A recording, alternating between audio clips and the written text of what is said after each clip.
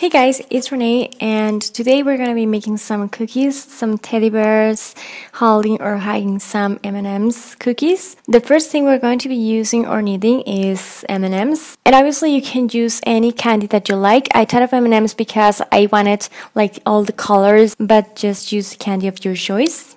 Then I'm going to be using teddy bear cookie cutter. I found this a long time ago and it came in a set. Actually, it was from Wilton. And then I'm going to be using my cookie dough recipe. I do have a recipe, by the way. It's going to be linked below in case you don't have a recipe that you like or you just want to try this one. I actually found this idea online, and the teddy bear was, I guess, a chocolate cookie dough, and it was holding an almond. You know, later I'm going to be making a tutorial of that one, but for now we're just going to be using a sugar cookie dough. So to start with, I'm just going to roll my cookie dough using my rolling pin with my spacer bands that I do have a tutorial on, and it's a kind of a DIY project, and I'm going to link below. This is just going to give all my cookies the same thickness. Then I'm just going to cut my cookies with my cookie cutter. And yeah, just cut as many cookies as you can. And then we're just going to start at the fan.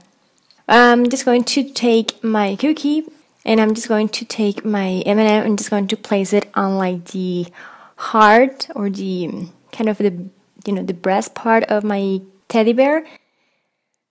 And then I'm just going to close the arms so they seem like they are hugging the M&M.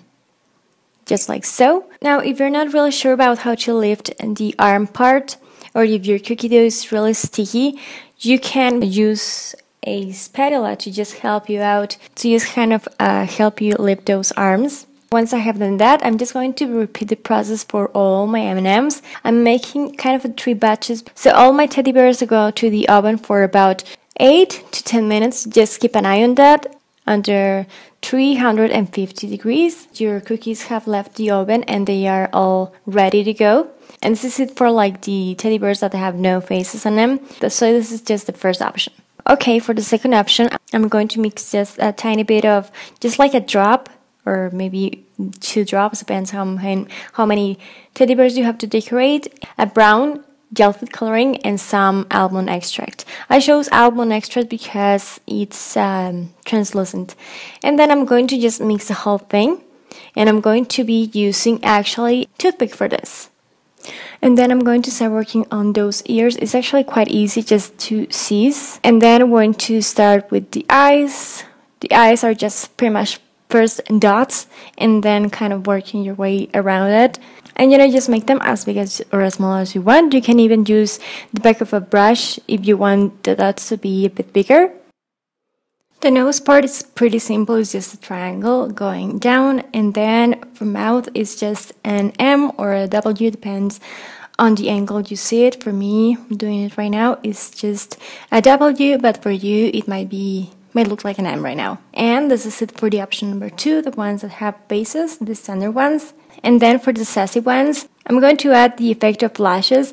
This doesn't necessarily mean these are girls, because guys can wear lashes as well. So I'm just going to drag from the point that I dragged at the beginning, just 3 strokes or 3 semi-lines. So this is option number 3, and I just want to share this idea. I thought it was really cute from the first time that I saw it online. Again, I'm going to try to look for the photo if I saved it. I'm just going to link it below on my blog. Subscribe if you liked it. So thank you so much for watching. I hope you give it a try. Hope you like it.